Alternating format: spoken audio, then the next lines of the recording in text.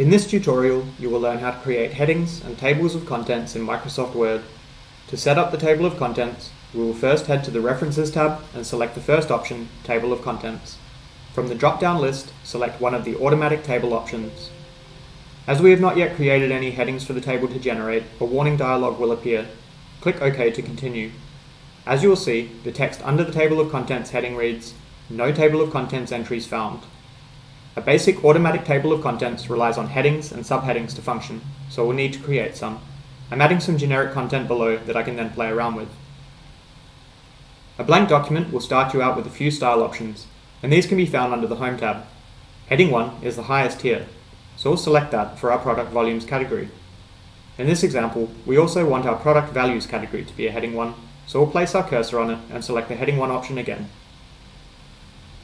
We may also want subheadings. In this case, I'd like to separate out the type of products as a second tier heading, so I'm going to select them all by left-click dragging across the first, then holding the Control key on my keyboard, and then left-click dragging across the rest. Now that they are all selected, I select Heading 2 in the Home tab. You could also just select them individually to apply the Heading 2 style if you wish.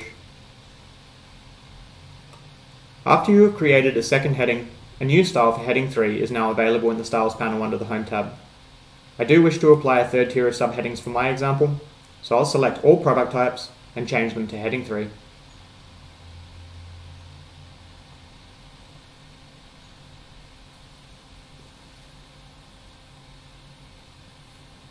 You may have noticed that the table of contents has not updated itself as we have added headings. This will automatically happen if you print a document or convert it to another file format such as PDF. However, it is preferable to update this in our document so we can see how it looks. To do so, we right-click the table of contents and select Update Field. The table of contents will fill based on the different tier headings we've created. In my example, I would also like to number my headings.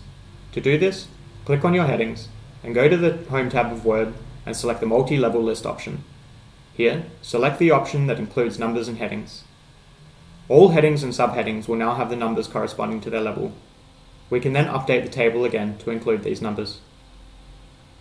That is all for this video tutorial. Tutorials on modifying table of contents or styles are available to improve the appearance of your documents. Be sure to check them out.